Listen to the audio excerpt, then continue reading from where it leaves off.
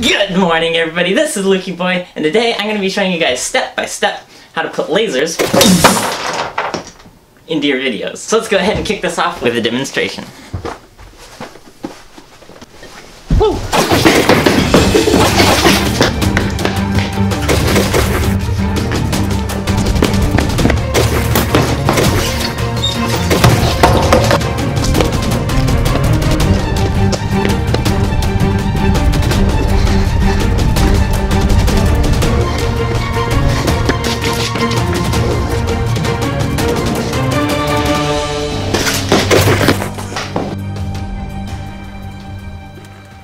Well, that was exciting, and now for the step-by-step tutorial to show you guys how to put lasers into your videos. And make sure you stick around to the end because I'm going to be showing some seldom seen footage from when I was just a little kid and my older brother was helping me make lightsabers and lasers and all that good stuff. Now for step number one, we need to have a laser bolt to use in our videos, and I draw these in a program called Inkscape. This is a free program, link in the description below if you want to go grab it and follow along with me. I'll open that up. And here we are. I don't like really bland laser bolts like this that they always have in Star Wars. I like a little texture in my laser bolts. Go ahead and grab the pen tool over here, and I just draw a little squiggly line like that. Also right click down here and push Edit Stroke. Now we have this window over here, and we can push that blurriness over a bit. Step number two, Control C, Control V will copy and paste. Control C is copy, Control V is paste, if you didn't know that. And that works in any programs. Little free pro advice there. We take our second line and we select the color we want our laser bolt to be. So we're gonna click on blue down there. We make this even blurrier and we'll stretch it out a bit. Voila! We have ourselves a laser bolt. Go to File, Export. Now we're gonna open up the video in PowerDirector, which is just my preferred video editing software. Go ahead and click up here and import that laser bolt. Drag it down to our timeline. Double click on it, which will open a new window, and we can do keyframes in this window. So we go to frame number one, we create a keyframe where the laser is here. Then we go about 5 frames in and set another keyframe. So the laser is over here, and the computer will automatically create the frames in between, thus having the laser move throughout the frame. But it's just in front of everything. In order to have it come out of my finger gun here, we need to create a split screen right here in front of the barrel. If you don't know how to do that, make sure you check out my other video which explains split screens and layer mask stuff. Essentially what it is we're creating a split down the screen right here in front of the barrel so that this part of the video that I'm in is actually in front of that part of the video. And that way we can put our laser bolt back behind the video that I'm in, and it comes out from behind it, so it'll look like it's coming out of my finger gun here. Like that. Great fun. And there you have it. That's the basics of putting lasers into your videos. At least, that's the way I do it. I'm sure there's other ways to do it, but this seems to get the job done. So, it is time to go back in time to the very start of my movie making adventures. So let's go ahead and jump onto my massive computer here and check some of those out. Okay, first up on our list is this video. Some of these don't have sound, so I'm just going to be kind of narrating over it. That's me on the right with the magnificent umbrella hat, shooting down the X-Wing. My awesome big brother Isaac on the left. And I think we're making these in Blender. This video I think may have actually come before the last video we just watched.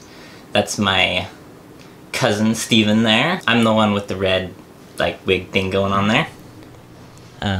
Older cousin Tim comes in from the left, and we just completely annihilate him.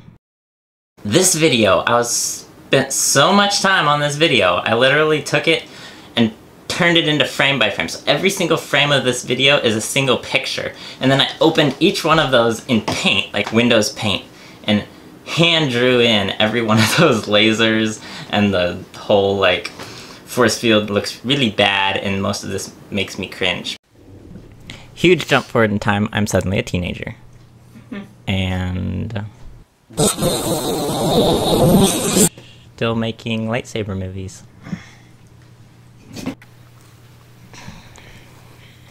I think this is another force field. Yep. Force fields have definitely got better since I was drawing them in Paint. This last one is super stupid and hilarious. and it's with my cousin Jesse and a good friend Zeb from Bible College. And it has music and sound effects and all that kind of stuff, so I'm just gonna be quiet now and let you guys enjoy this one.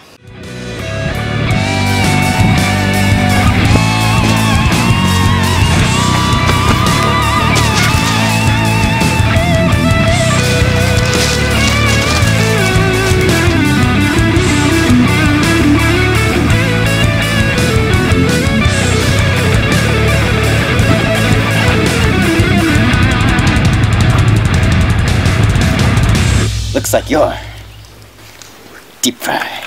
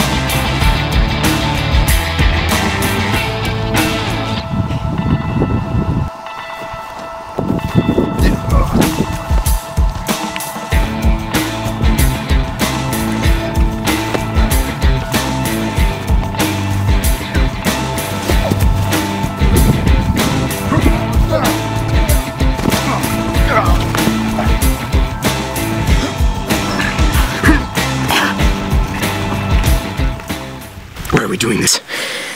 I don't know. It was in the script. Well, who wrote the script anyway?